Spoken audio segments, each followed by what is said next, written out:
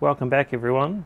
Today we're going to be talking about Generation 2, this is Generation 1 and this is Generation 2 cages for the Raven. But before we do that, let's fire it up.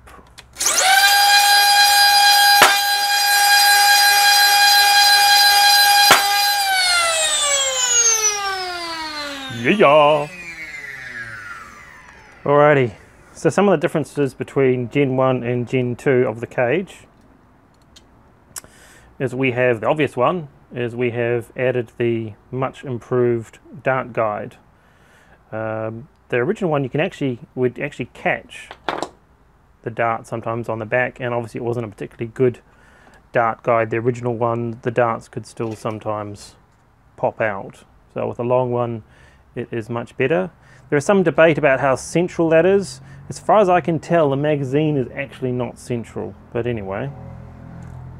The other big change we've made is that in Gen 1, the motors actually just kind of sat in this little recess, and they were just held on by screws. Now the problem with that is that it meant that all of the force acting on the dart to push the motors apart was acting on obviously the motor and its screws. And the screws, this is not actually the right screw, has a thread, and that thread would just sort of cut into the plastic and move away, and frankly it's only half of the width of that anyway, which meant that it would slowly move away because of course it gets a bit warm. So in Generation 2 we've encapsulated it with this ring here. That means that you theoretically don't even need any screws at all, but obviously that's not true. Put screws in it, and so that there goes in like that, and you have to push it in to get it in, which I can't do because you normally have to put it on the table and use the wheel to push it down. Well, at least that's the way I do it. But that means that all of this red aluminium on the side of the motor is now pushing against the inside of the cage, so when that force gets applied, it's much harder to actually just deflect or bend or slowly move over time away from it. We have also changed the wheels, which is a big change. Now these are not actually the Raven wheels, this is the Stryfe wheels, and therefore these have this little cutout, but the Raven ones don't, and Raven wheels are different to Stryfe ones because of that, and also this is slightly narrower on the Stryfe because of the supports that stick out. But we've changed the holes. We've gone from this white one to this black one. More holes, much less holes, bigger, but it means that when you try and assemble this thing, it was very hard to assemble this because sometimes the wheel would actually turn, and so you could never do the nut up because you couldn't hold it because the white part, and this is an example, see how this one spins on here, which it shouldn't do. This is a bad print. But I mean, it was impossible to do the nut up because you couldn't stop it from moving.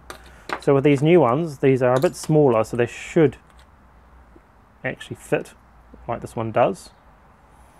And it means you can then stick a screwdriver down there, which that's not a screwdriver, or an Allen key. I use Allen keys. And then I can do the nut if I can ever find it. Who knows if this is the right nut for the right motor. I do, and for some reason I always manage to magically pick up the counterclockwise ones. So you can hold generally with two of those, and you can do it up against this, and this is obviously pushing against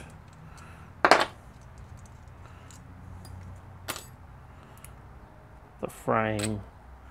So that pushes up against these here. So the idea is you line these holes up with obviously the vent holes. And I have done other alignments, other changes, but that's pretty much it. This particular Stryfe is shooting 4S. It's not a Stryfe, it's a Raven, isn't it? Also remember to use thread lock because they do tend to vibrate loose. This one here is using a potentiometer or a pot to adjust the RPM. So let's have a bit of a play with that.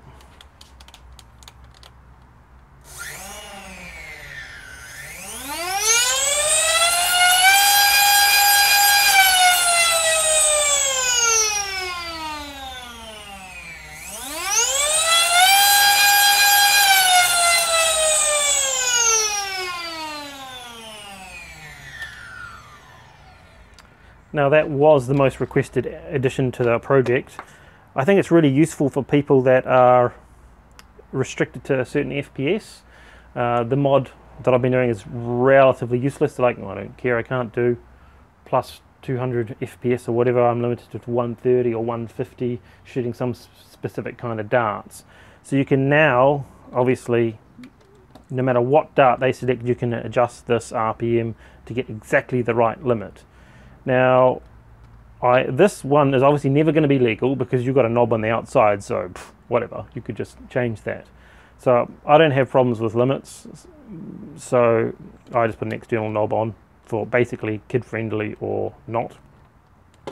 However, if you were into a restricted battle, I would suggest you could put a multi-turn trim pot, which is much smaller than this. You could put it in the original battery bay, or you could even put it in the shell where you can't access it during the battle. You'd have to unscrew it, and if it's like the Raven, you've got 50 million screws. So that could enable you to adjust the RPM to be exactly on the limit no matter what the dart is. And if you go to different events with different limits, you can adjust their pot for that, or which is really useful because I'm sure you have plenty of mucking around at home where there is no limits, but you might be stuck at this 130 limit, or I think there's a 150 limit. It may even be 100. I think there's 100 for schools in America somewhere. So you can adjust that every day for whatever you want, which will be far easier than, well, than what I've seen other people trying to do.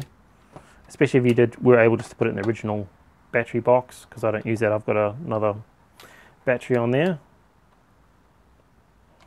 But that is where I decided to put it. I put it there just because it's closer from the wiring point of view. Alright, need to give it some love.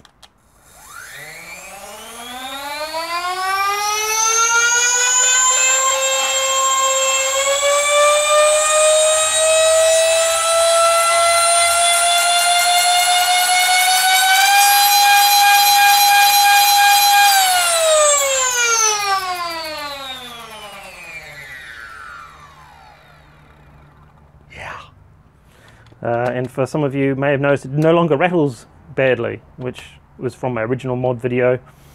That's basically because the wheels were horribly out of balance, and I've managed to slowly improve my ability to print round and in balance wheels. That's probably because I have printed 1 trillion of them.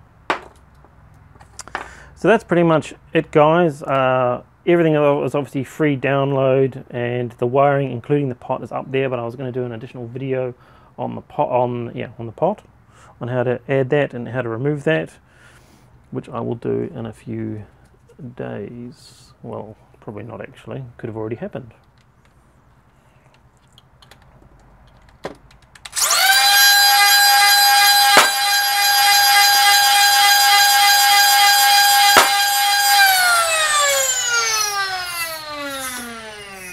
Another thing worth mentioning, I guess, is that I do have different wheels that you can use now.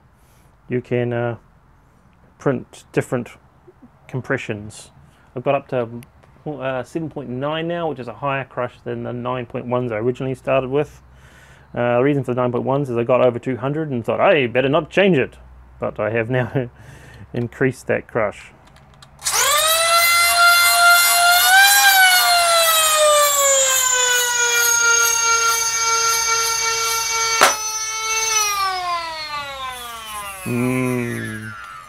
Yeah, it scares people. It's awesomeness. Alright guys, subscribe if you like, subscribe if you don't like, and we need to remember there is a Facebook page, which I always forget about, and there's quite a lot of discussion and help going on how to improve it and what not on there, so join that. Alright guys, see you on the next one. Bye bye.